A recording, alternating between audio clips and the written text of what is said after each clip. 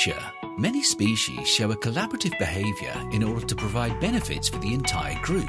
Companion is a European project that takes that principle of collaboration and applies it to road transportation of goods.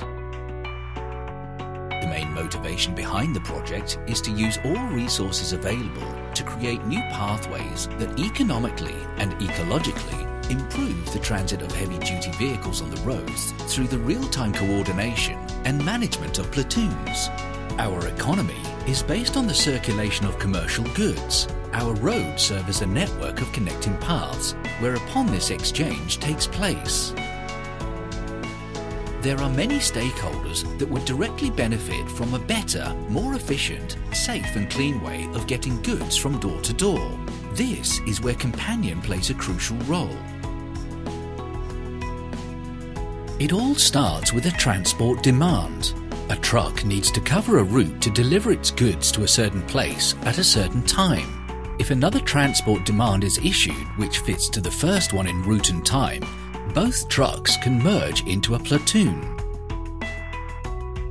This strategical planning, together with the further tracking of the plan's execution, is done by the Companion off-board system at a pan-European level. Back on the road, the safe operation of platoons requires semi-autonomous driving technologies to handle formation and dissolving of heavy vehicle platoons. The overall goal of the onboard control system is to perform robust and continuous longitudinal vehicle control for throttling and braking in all platoon maneuvers, while lateral control, the steering, will be handled by the driver. Driving such a system, there are different situations to be aware of. To join a platoon, the truck has to drive to a merging point. This is done under supervision of the off-board platform. In vicinity of the platoon, the truck can start to share information with the platoon via vehicle-to-vehicle communication. A merging process will be initiated, closing the gap automatically. In case a vehicle interferes, the onboard system of Companion ensures that a safe distance to the interfering vehicle is established.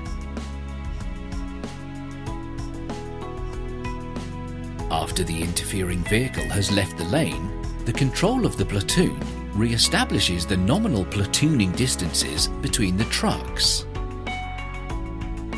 If one of the trucks in the platoon has to brake heavily, the following trucks need to be informed of this event in order to brake in time to avoid a collision.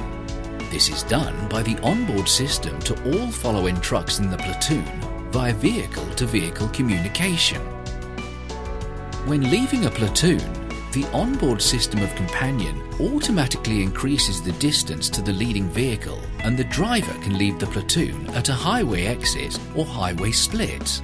This is also shown to the other drivers, and after splitting from the platoon, the truck follows its individual route. While the trucks are driving, the off-board system supervises the platoon and every vehicle involved. When the system detects that a truck will not be able to follow its current plan, a recalculation of the plan for the vehicle is triggered and sent to the truck.